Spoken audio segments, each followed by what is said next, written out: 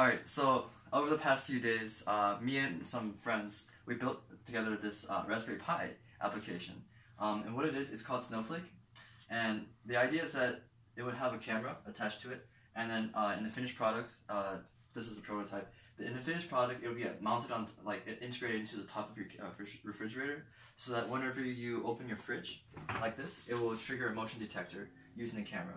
And then the camera will start recording, like what you put inside the fridge and what you take out of the fridge. And that way, it will be able to maintain a virtual fridge inventory. And so it sends all these transactions to the server. And then the server, like you can see here, we made a basic prototype of a website. You can make an account, and then with the account, you'll be able to see a list of foods you currently have in your fridge, the expiration, estimation of the expiration dates, and nutritional facts. And then it'll be able to recommend you recipes based off that. And you can even put in dietary restrictions and other preferences like that. So it's quite useful. Alright, so let's get on with the demo. So Javier, would you like to make an account? Yes, please. Alright, what's your name? Jay. I know your name. Javier Cifuentes. Alright, J Cifuentes. J Cifuentes at email.com. Okay. Alright, your password will be A Lomao. Good. Hopefully this is a strong enough password. Alright, so currently you don't have anything in your fridge, which is quite sad. So let's put something in your fridge, shall we? Alright, so it starts the thing, and then the camera will warm up. On the left side, or at the right side, this is the camera. It's detected motion, so it's my foot just triggered it. And then it will record the things and send it to the server. This is left side is the server. And then, alright, so basically, I'm gonna see if it will recognize this orange, and I'll try to put this orange into the fridge. So as it is a Raspberry Pi, the lighting isn't very good because it's not an actual camera. So what we have is this phone providing some extra lighting to help it recognize the images that it provides. Sorry. Alright, so you can see there, it's doing some image processing using the convolutional neural network, and it's not picking up the orange. Let's try it again.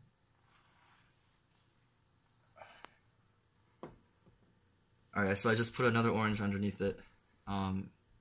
Hypothetically, oh, there we go. Alright, well, orange was one of the items it recognized, but it wasn't at a high enough confidence level, so it couldn't say that it was actually orange. So I'm gonna put this root beer, see if this root beer works, and alright, that should recognize it.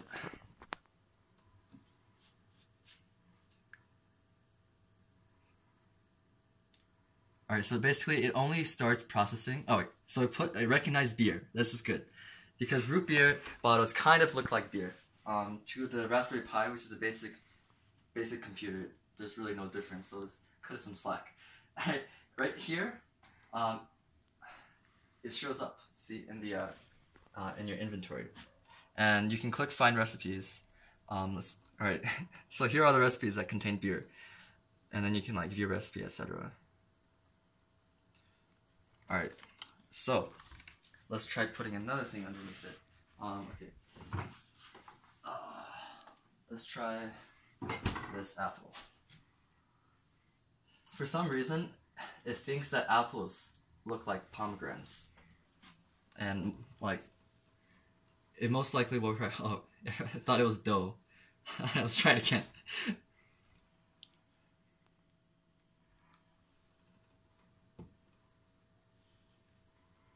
Alright, so it only began processing. Oh, so yeah, I saw a pomegranate, and which is, it's not a bad comparison. I mean, to be honest, what's the difference between apples and pomegranates? It's basically the same thing. But so the idea is that you'll have these virtual inventories in your fridge, right? And then you can click on Find Recipes. So apparently with beer, dough, and pomegranate, you can make this La Majun pizza. Sounds bougie, it's pretty bougie to me. So yeah, that's the demo of Javier. Sounds cool. Yeah, thanks for listening.